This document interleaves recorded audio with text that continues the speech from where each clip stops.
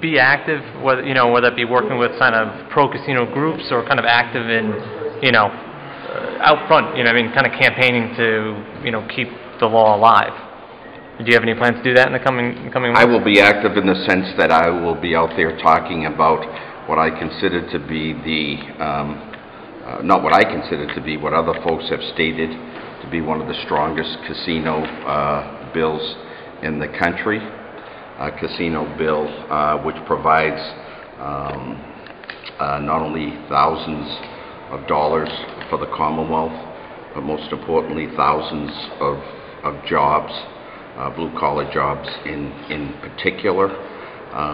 So I will be active in that sense to talk about what this means in terms of local aid, what it means for education funding, what it means for manufacturing funding, capital projects, and the like.